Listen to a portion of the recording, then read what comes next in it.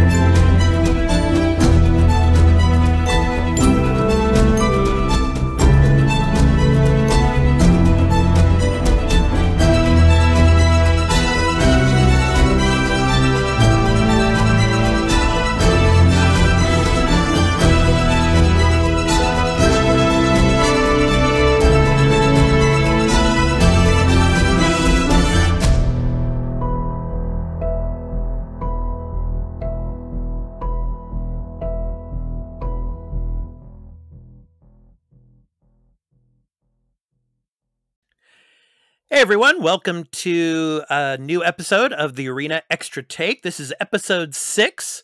I'm your host, Expat, along with my co-host of the Arena, multi-platform gaming news podcast, Burly of BurlyMenGaming. And as he is also known as in the Great White North, Mr. Canada. How you doing, Burly? Doing good.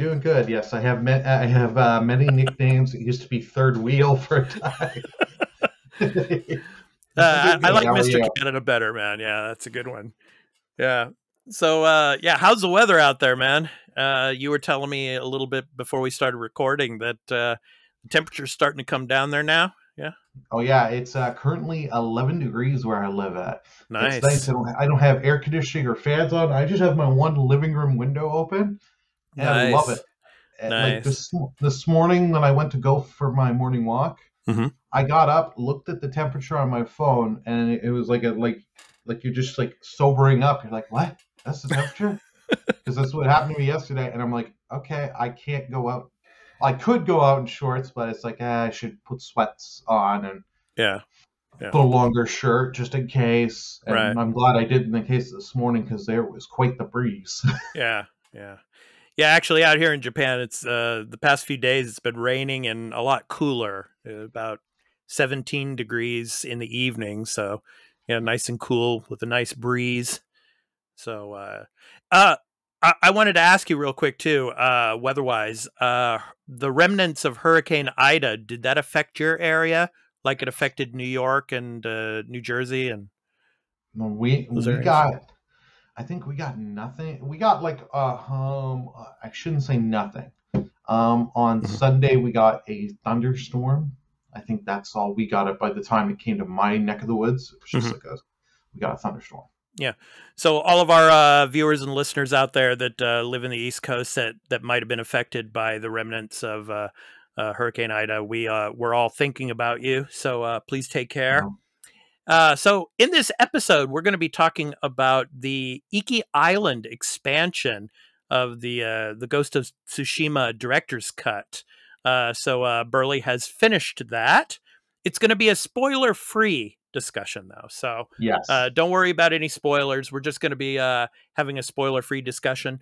And Burly, you actually gave us some clips from some of your gameplay from the Iki Island expansion. Do you want to discuss those a little bit for our viewers and listeners?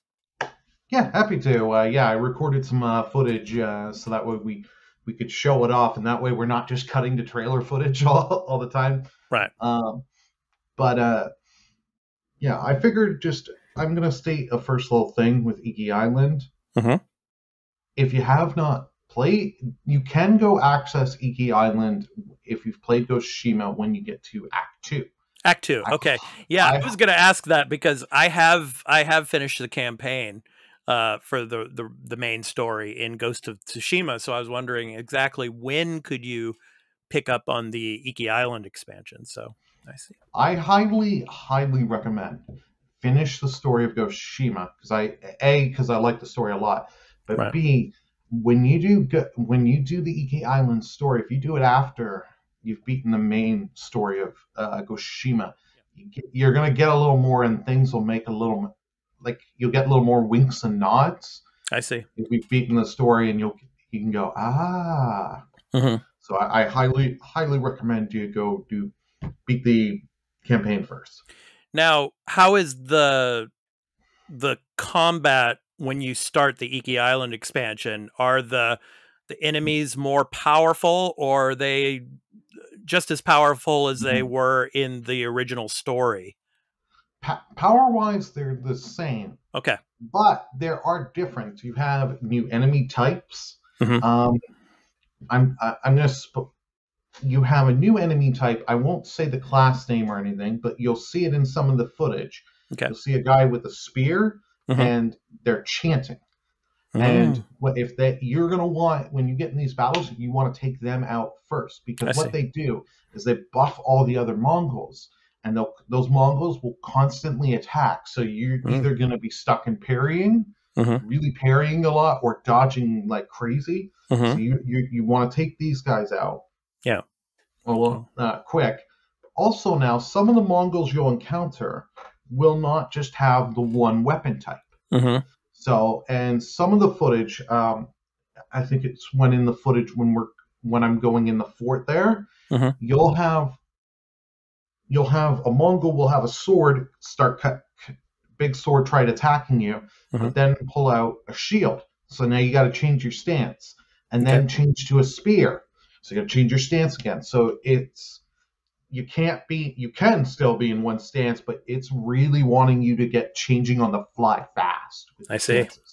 Which was very refreshing. Like, I know you have to do that in the main game, but like you're changing it much faster here. I see.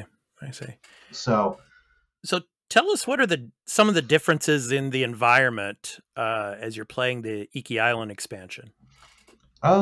So the island, Iki Island's a little bit different than Tsushima. I haven't explored every nook and cranny. Yeah. But you've got a little bit different areas, and it's not the same little side activities in main Tsushima.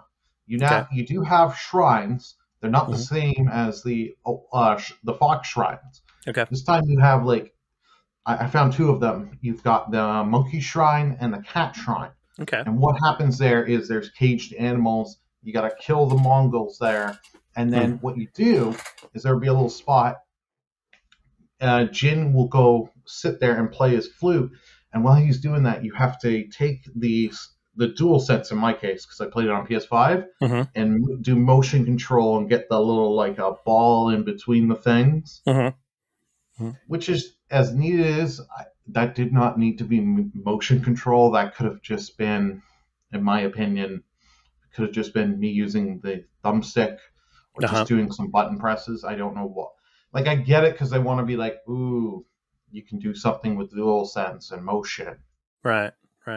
But, so why don't you explain for us a little bit, Burly, about some of these clips here that you made of some of the gameplay. So the first one was of an archery challenge, right?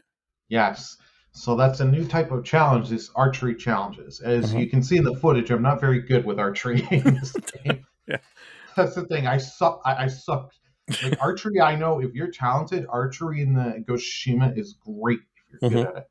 I suck at it. I can admit it, and you can see in the footage. So, but you have these little timed archery challenges where you have to hit all these lanterns. You got to hit them in a certain amount of time. Yeah, and you get prizes and you get charms. Yeah. And they've made quite a bit of new charms for the game, so that way you're getting different bonuses. So I did equip a few of the new charms, so you can get. So it changes things up, and actually they did bring. I couldn't show it in the footage. They did bring back Mythic Tales. So if you remember that from the base game, instead of getting new techniques, in the one I did, you get the monkey armor, and it changes how you play the game, because if you do dodging, it makes your dodging and parrying. If you do perfect dodge or perfect parrying, your counters do an insane amount of damage. But if you screw up, it's a risk versus reward. You screw up, you're gonna get comboed pretty easily.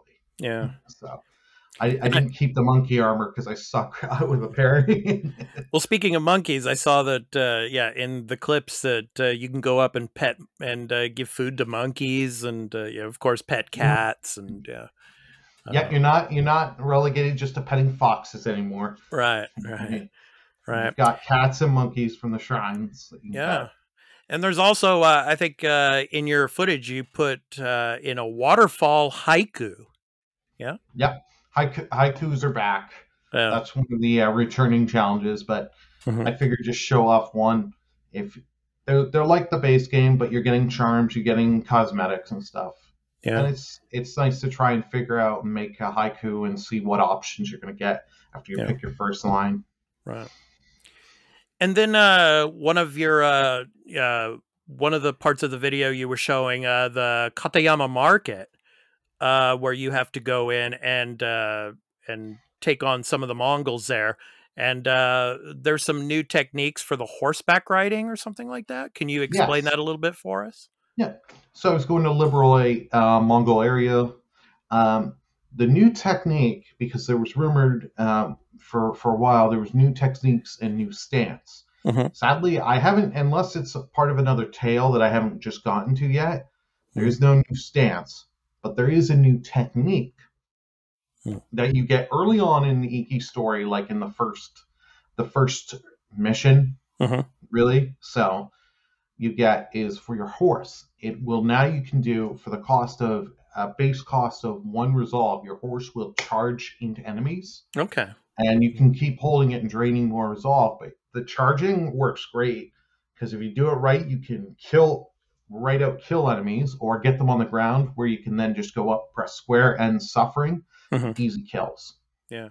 So I saw in some of that footage you ran over that one guy. That was pretty cool. Yeah. And then inside the market, you were actually on foot doing some combat, with the Mongols there, and jumping up on the posts and everything, and taking those guys on with the spears.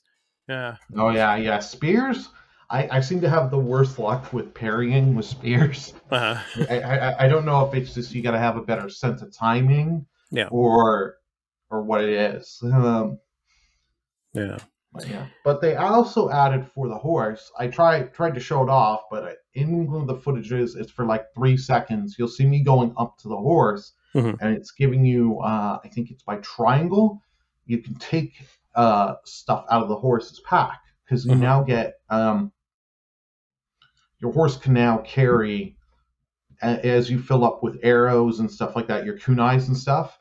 After you fill up on you can grab them. And it'll go to your horse's inventory. So you can stock up on your horse, and then in between missions, call your horse, grab some of that extra back for you.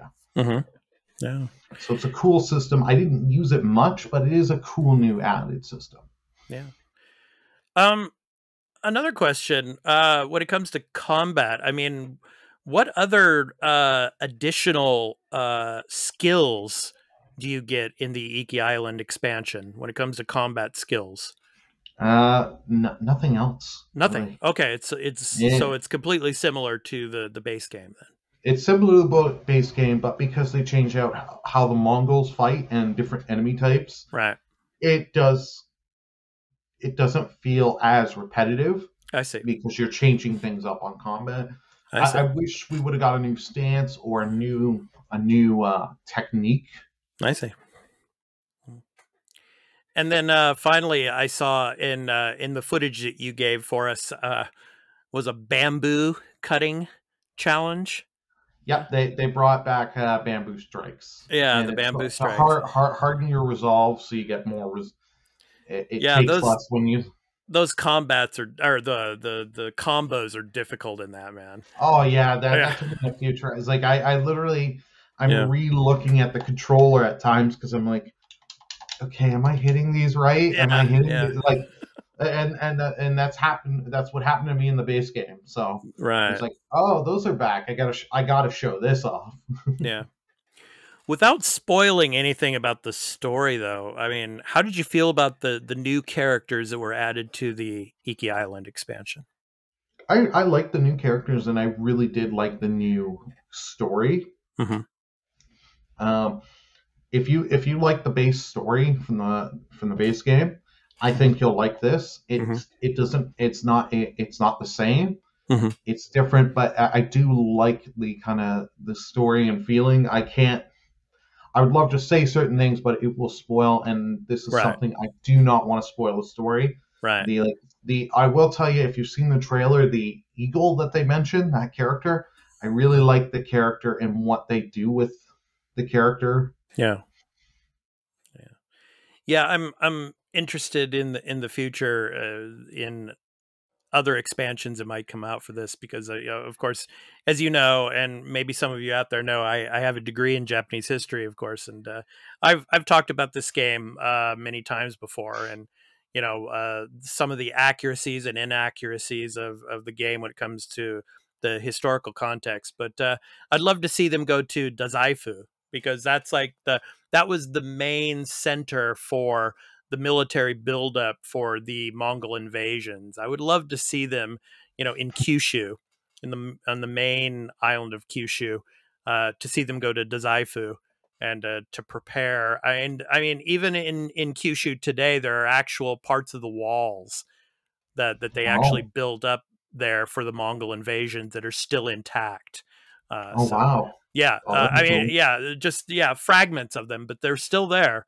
I would love to see them do another expansion to Ghost of Tsushima and focus on Dazaifu. That would be really cool. But we'll see. But yeah, that's interesting. So I was going to say the length. I'm going to tell you the length of the story. If you're doing the story at a good pace, you're probably getting about 6 hours. Wow. Okay. Yeah, it's not it's like longer, around the same kind of length, a little longer, like Miles Morales, if you remember that. Yeah. So Burly, I'll ask you this then, kind of a on the spot question for all of our viewers and listeners out there. Is that 6 hours worth the price of the expansion? Yes. Okay. Oh yeah. No, that the director's cut, I have no problem spending the money for that upgrade. Especially if you're getting this game.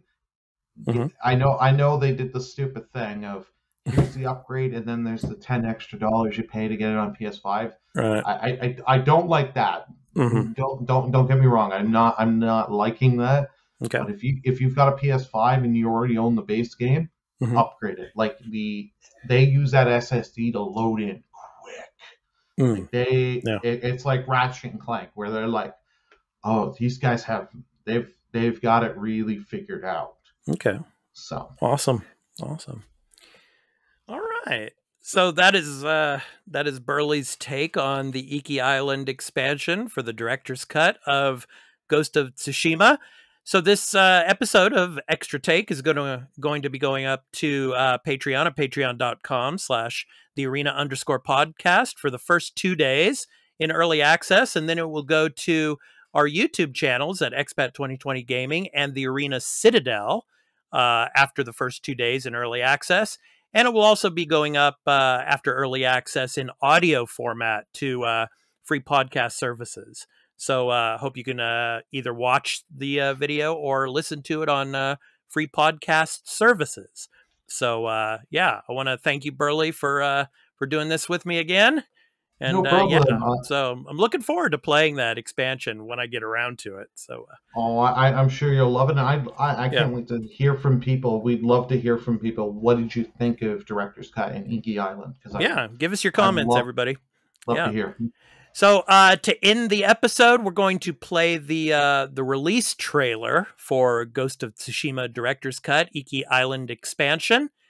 So take care, everybody, and we hope you all have a great weekend that's coming up, and have a great time with Ghost of Tsushima Director's Cut Iki Island Expansion. I'm your host, Expat, along with my co-host, Burly of BurlyMenGaming. We hope to catch you in the next one, and our next podcast episode, episode 52 of the Arena Multi-Platform Gaming News Podcast, is going to be recorded this coming weekend. We're going to be talking about Tokyo Game Show that's going to be coming up, and a lot of other stuff that was in the news, the Horizon Zero Dawn story and everything else that happened this week in the world of video games. Yeah. So take care, everybody, and we hope to catch you in the next episode of Extra Take. Peace out. Bye, everyone.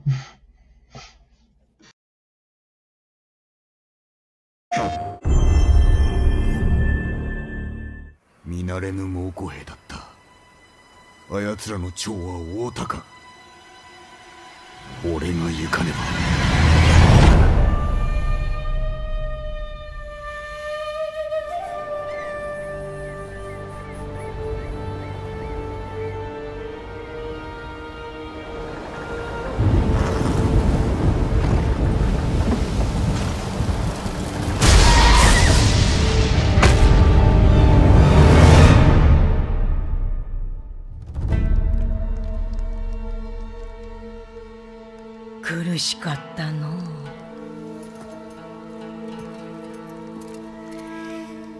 飲め。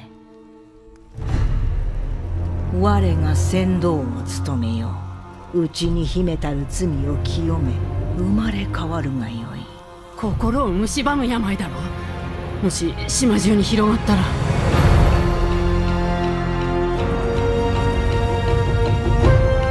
侍が息で何してんだ。